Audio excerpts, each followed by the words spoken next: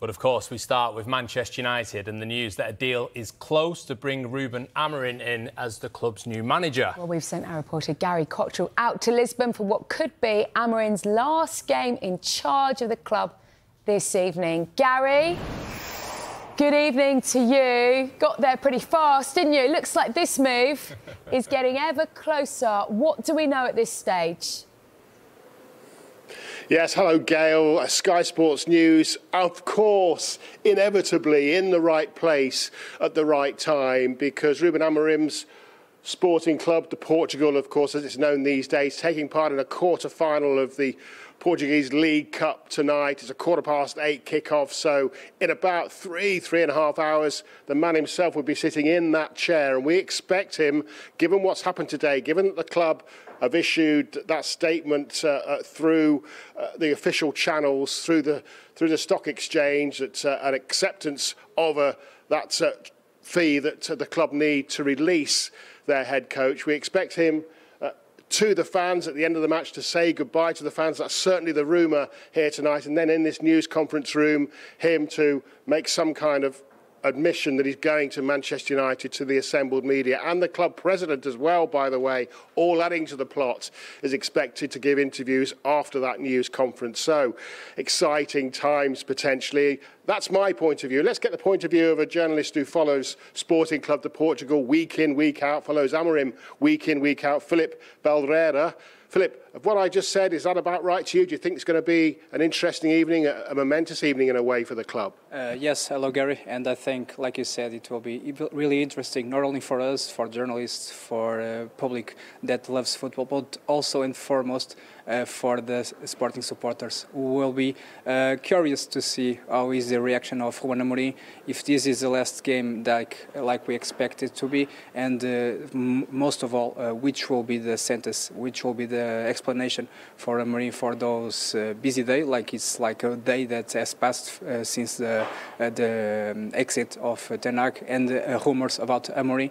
But I think, like you said, right now Sporting has announced that it's all up to hands for the coach, because United will play the clause, the 10 million clause. Amorim has given the green light to accept the project, the challenge of going to Man United, and Sporting accepted also.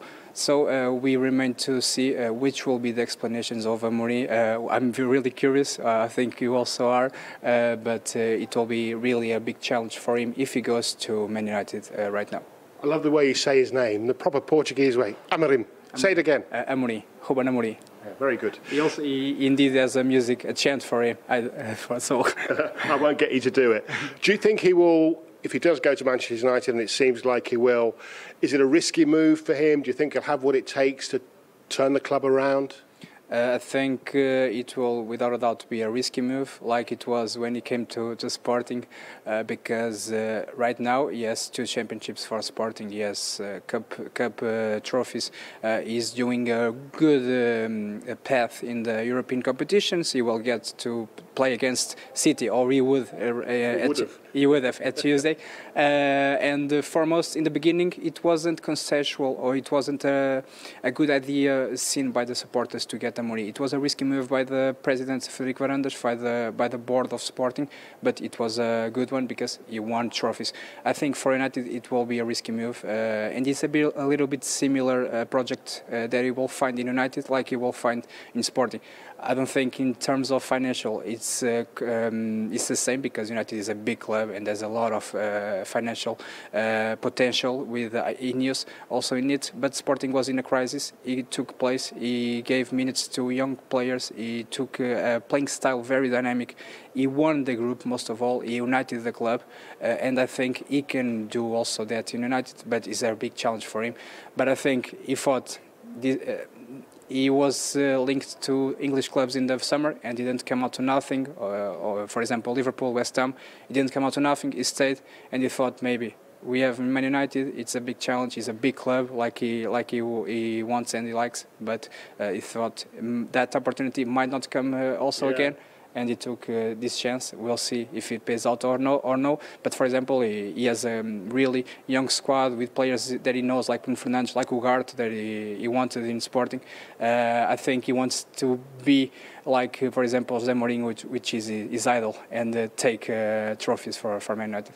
Amorim is, well, we hear there his hero is Jose Mourinho. Yes, his idol. We'll be hearing from him, of course, a little bit later on. So linked with West Ham, didn't happen. Linked with Liverpool, didn't happen. Linked at times with Chelsea as well, didn't happen. But it looks like this is going to happen. Just as the plot thickens a little bit, we understand that the club TV, MUTV, have got a journalist and a camera on their way over here to do an interview with Amorim. So will he be facing Manchester City on Tuesday, or will he be facing Chelsea on Sunday? Well, I'm backing you, Gary, to get there ahead of those MUTV people. We will speak to you a little bit later.